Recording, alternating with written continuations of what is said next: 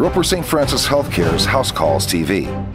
Heart disease is the #1 killer in America. Dr. Blount Ellison talks about the correlation between inflammation and heart disease and how you can assess your risks. Most common cause by far of heart attacks is coronary heart disease manifested as atherosclerosis.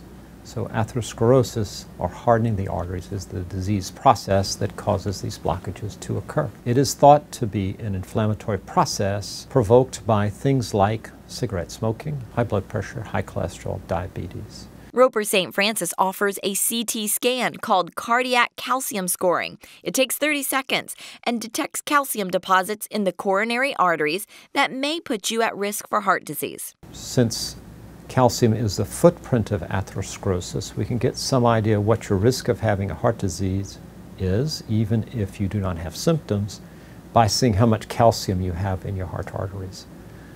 Then we can treat you with drugs that are known to be anti-inflammatory. Aspirin is one, as are the statin drugs. For more information, call 402-CARE, and for more House Calls TV, visit us online at rsfh.com. I'm Angela May.